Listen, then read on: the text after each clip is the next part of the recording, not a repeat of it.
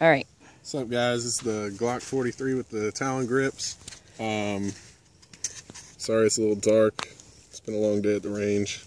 Put them on myself. All by myself. So let's see how it shoots. It's gonna give it like way more firepower and go juice with these grips. I can feel it.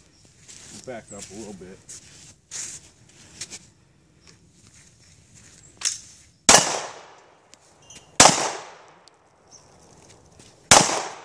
Get away from me.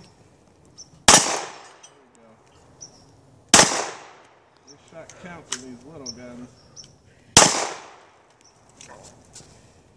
Let's throw in another one.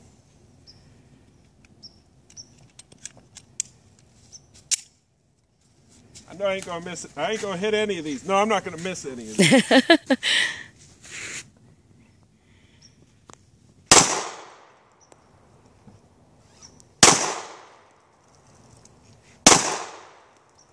Hitting something over there.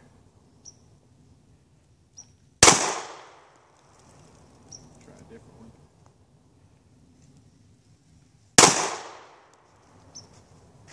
Yeah, I'll go back to the big one. Still missing. But Last shot. Not really a demonstration of my shooting capabilities, but they're good grips. The only downside I would say about these is there's two versions. There's this sandpaper style and then a rubberized. I think I would go with the sandpaper. Just because it's less scratchy. It's less scratchy. It's not gonna catch on your clothes.